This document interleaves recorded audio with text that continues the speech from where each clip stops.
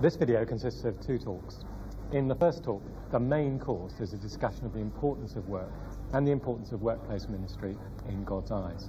In the second, we'll be focusing much more on ministry and evangelism in the workplace. Both talks are accompanied by some nourishing and tasty morsels of wisdom from David Pryor, who's director of the Centre of Marketplace Theology in the City of London, and both will be liberally garnished with some exciting stories of life in the front line at work.